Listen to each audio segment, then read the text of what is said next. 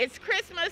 Let's bless some more people. It's just a beautiful feeling inside. Rain or shine, Forrest B. Johnson and Associates is in the giving mood again.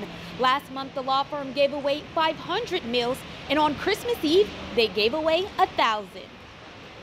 Managing attorney Leitra Maxwell and attorney Derek Paget handed out meals for the law firm's second food giveaway of the holiday season. Due to the success of last month's meal distribution for Thanksgiving, Thursday's giveaway had more volunteers, more people, and more food provided by SMS Cafeteria.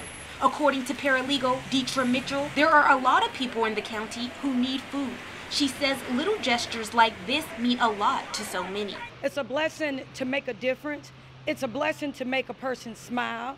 And there's so many people in the world who need. The pandemic changed how many people celebrate the holidays, leaving some in isolation or financially incapable of providing for their loved ones. So as the food boxes piled up, so did the cars. One volunteer says everyone goes through a hard time. That's why he participated in the Christmas Eve food giveaway, because he can relate. Everybody need help. You know what I'm saying? That I've been in a place like that before too. So I just want to help out, try to give back. Forrest B. Johnson and Associates is no stranger to providing resources to the community.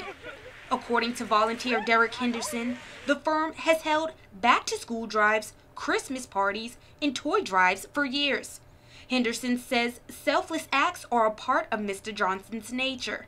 In this time, during the pandemic COVID-19 time this year, you know, it's tough times for the families here in the Macon, Middle Georgia area.